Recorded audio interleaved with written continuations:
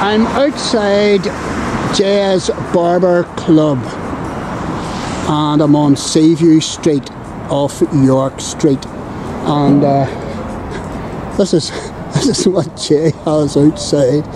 Don't have a bad hair day, and he's referring to your man. Calling to Jays today. Best haircut of your life. And you can read the reviews of this place if you don't believe the blurb there. So I'm going in and I'm going to have a wee chat with Jay. This is Jay Millar. And this is his setup here.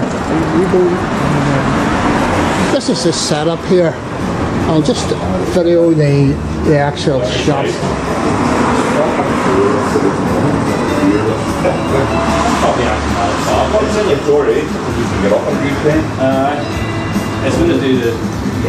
Obviously he's got a sense of humour.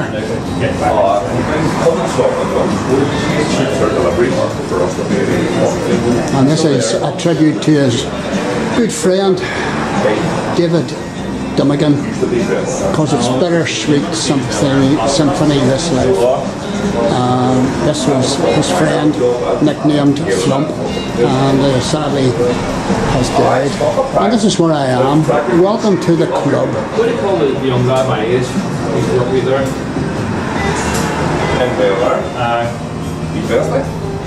My helper. And this is the man himself. And this is his book.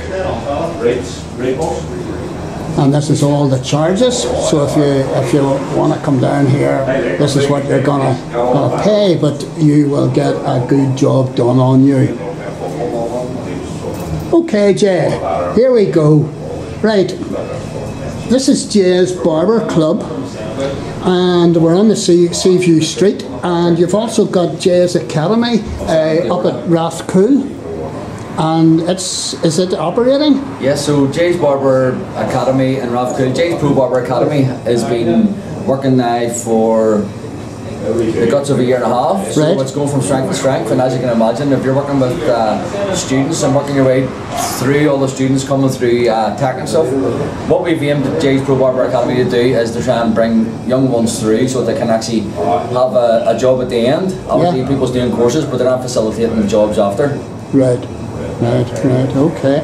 And what do you do down here? I mean, you're cutting hair, but you have apprentices here too? Well, they're not apprentices here, these are actually workers. So what we do in the academy... Right, these are workers? They're workers, so what we do... I'm a bit slow, by the way. So what happens is in the academy, we teach in the academy, and then we bring them down here and give them a proper job. So anybody standing in the shop is a proper barber and cutter. Right. So this is their finishing off. This is where all the magic happens. This is where all the magic happens. I like it. But you're an award-winning Belfast barber, and apparently you started into barbering quite late in life. I did indeed. So obviously 28 is when I started actually working in the shop professionally. I've been cutting from years before. I done my first haircut in P1 when I was 5. I cut some of his fringe off, as you might yes. I did read that in the book. And I'm actually still rocking his hair till this day. Good. And you know, you're looking like a cool dude. You know, you've got the hair, and you're slim, and you've got the tattoos, and you've got this place, and you've got another place in Rathcoole, and you've got vans and all the rest of it, and you've got a wife, and how many children? We at the minute 6. I'm trying to talk her into having another couple, but she's having none of it. Aye. Oh my goodness gracious. So at the minute I've got a 5-a-side team, you know what I mean, with a couple of subs. Oh, you are a good boy. And, you know, looking at you, people watching my videos are going to say, wow, this guy has arrived. But 4 or 5 years ago, it was a very different story. It was indeed. It was out obviously drinking and partying and obviously taking drugs and stuff. So my life back then was, I was probably a working drug addict where I was trying to party as hard as working. So from the transition of me going to doing an alpha course with Cremoni Church and getting right with God, and everything around me now is obviously 100% what walking with God can do for your life. You know what I mean? So I'm walking down Donegal Street and I'm going up the back alleys to look at street art. Right. And I come across a guy under a sleeping bag, virtually lying in his own vomit, with all the paraphernalia around and about him. And your message this morning is to somebody like that, who's obviously on something, whether it be alcohol or drugs. Right. Your message to that guy is there is hope. Well, I work with the homeless in Belfast, and I have done for a number of years. There's a lot of people that's been through a lot of stuff. I mean, I deal with all sorts of people in the homeless. Yes, at the end of the day, getting right with God and everything else was my choice to do that. So at the end of the day, you can't just put your hand on and go, right, God's going to fix me. You have to have a heart of actually wanting to change in your life, and obviously you having the vision of going and getting yourself straight. There's a lot of people in Belfast that I've worked with. I've been through so many complex needs with maybe their mum and dad or family members have been sexually assaulting them and stuff, and I know that these things are hard. Do you know what I mean? I can never look down at somebody that's obviously on the streets and been going through stuff, because at the end of the day, we don't know what people's been through. Do you know what I mean? That's right. And I'm always very conscious of standing in front of anybody and going, I'm okay, I'm walking with God, because at the end of the day, I don't know what somebody's been through. And that's what I tell my staff in, and we always have meetings about, at the end of the day, people might not remember your name, but they'll always remember what way you made them feel. Because at the end of the day, some people may be coming into the shop that's been going through a lot. So we have to be very, very careful. We're all very, very close to being in a really different situation in our life. You know what I mean? We might be thinking about our family and our kids and everybody's safe and they're healthy, but when it comes to it, there's a lot of people going through hell. They can't even put electric in their electric. You know what I mean? I call it the Belfast National Anthem. Some of these people going through hardship. They can't even heat their houses. You know what I mean? So at the end of the day, there's so much to the complex needs of obviously somebody been on the drink or drugs that's actually stuck in addiction or whatever, when realistically they might have been through stuff for their family members or whatever else, or some silly decision. I've actually been asked to start, I'm going to be getting into McGabry to talk to prisoners coming in McGabry and stuff like that. So at the end of the day, there's people's been through a lot. Do you know what I mean? And this is why they turn to drugs. They turn to drugs and they can't get over it because it's obviously an addiction. Do you know what I mean? But you didn't really turn to the drugs because, or maybe you did, but was the lifestyle you were living mostly? Because I was working really, really hard, making good money, I thought I could, you know what I mean? It was Jack the Lad. Jack the Lad. Jack the Lad. At the end of the day, I'd stand in front of anybody, in front of any camera and tell them at the end of the day, that doesn't work. Do you know what I mean? I tried it. I didn't succeed. I bought the t-shirt. Do you know what I mean? See, at the end of the day, there's only one way, in my opinion, is to walk with God. What God's done in my life. The shop that I had in East Belfast, yes, it was amazing. The shop that I've got now, what the locust takes away, God will give you back tenfold, and that's what's happening now.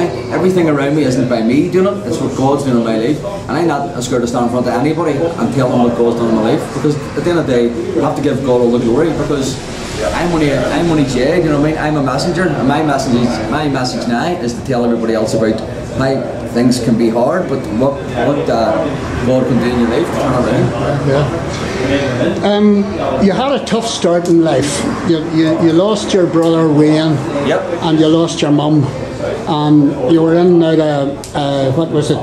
Children's homes. It was Cairnview. That's the actual gates from Cairnview. That's the gates from that's the actual gate we run out the night he was killed. This gate here, right. And the two on the other side is the ones off the car park. The one in the middle was fabricated to look like them. Yeah. The two either side. Yeah. So they would have been bulldozed if you hadn't have. The only reason that they weren't was because years ago, I don't know if you remember, everything was painted brown by the council. So that's why they were never scrapped as metal, because they thought they were wood.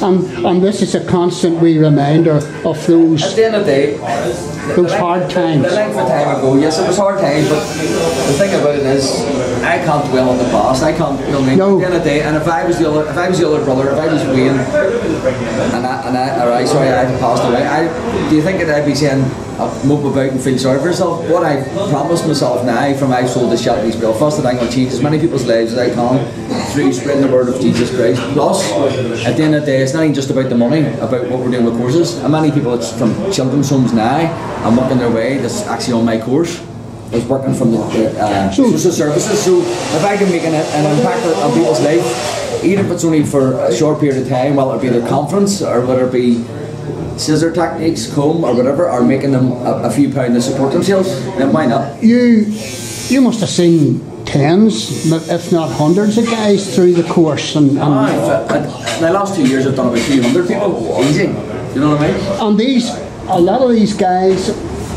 were like you, vulnerable, and I wouldn't say all the client or all the people booked on my course is vulnerable. No. But what I'm saying is that there's an element. There certainly has been an element of people seeing my story and went, I'm going to book on the course, right. And that's what's been very, very for me, for filling and very, very good and stimulates you to try and do better, because at the end of the day, look out the window, what is there out there for people? Nothing, do you know what I mean? Nothing at all. Nobody wants to help anybody, and a small thing to remember, if you drive your car down that road, how many people let you out? Look at it. See, 30 years ago, it couldn't be enough for you, you know what I mean? Yeah, so yeah. What we're living in is a hopeless world, you know what I mean? And if I can help something as simple as somebody coming for a haircut, or give them free, so what we're doing up in the Academy, Jays Barber Academy, we're actually giving 50 free haircuts away a week to facilitate the ones that's on the course. You know what I mean? So even that, you know what I mean? If you can bring somebody into your course and help them, give them a free haircut, cheer them up and send them on their way. One of I've read your book, and the real, the real hero of the story is your wife.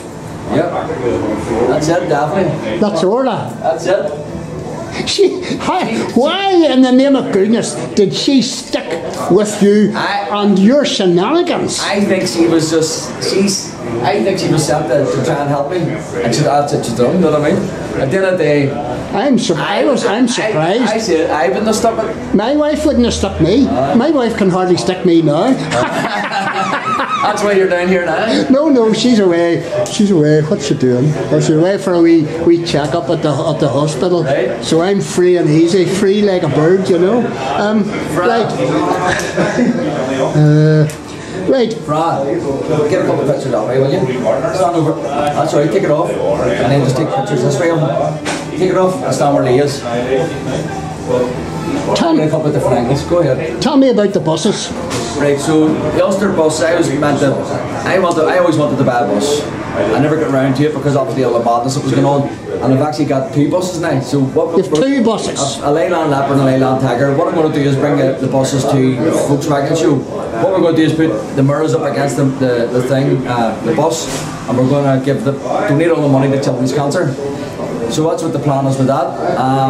I've just had one of my good friends, Martin Rogan, the boxer, has came and asked me if one of the other buses, what we're going to do at Christmas is we're going to make one into a Santa's Grotto, and I'm going to drive it. I went and got my licence, and he's going to be the Santa. So watch this space. There's a lot of good stuff coming, a lot of positive stuff coming.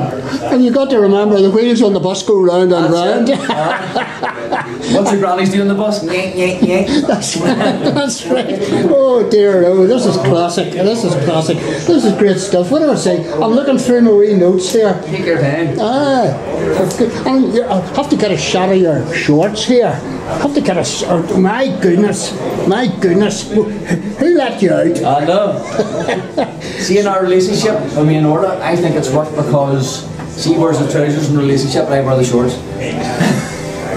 Well, stick to the barber and your jokes are crap. My wife's the same. I let her do it, of course, you know. But so, anyway. Another thing I want to say, right? There's an American production company that's going to invest $250,000 to $300,000 and making my book into a film. I'm in the middle of now pitching it to them, and there's a boy that runs it from Belfast that works in America, and he said we're very, very keen, but I have to do a pitch to them. So we're in the middle of doing that. Also, there's going to be a play in the Grand Opera House from Martin Lynch, Gerard McCabe, and Matthew McConaughey. So there's big things coming. There's going to be, honestly, and I've told everybody, there's all the ones in the homeless in Belfast shelter, they're wanting to go and see it. So I says, listen, if this is happening, they want me to cut on stage. They're going to pick people out of the crowd. I'm going to be standing cutting hair while they're doing the play, and I'll be in the background. And then they're not going to let it on, obviously as a child, and they're going, this is actually Jay cutting on the stage. So there's big things coming.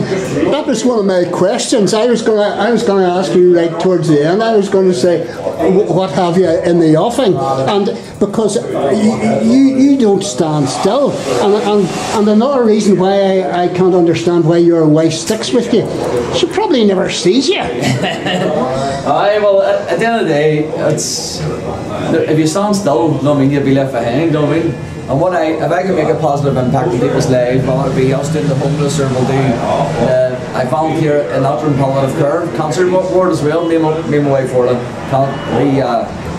we volunteer up there as well. So there's always stuff going on. UTV, Belfast Live and Belfast Telegraph, they want to do a story on the bus, but the bus is in green sport and I get a bit of work done. So when that comes back, it's going to be on UTV and it's going to be on Belfast Live. Sharon O'Neill wants to do a story as well. So there's plenty of stuff coming.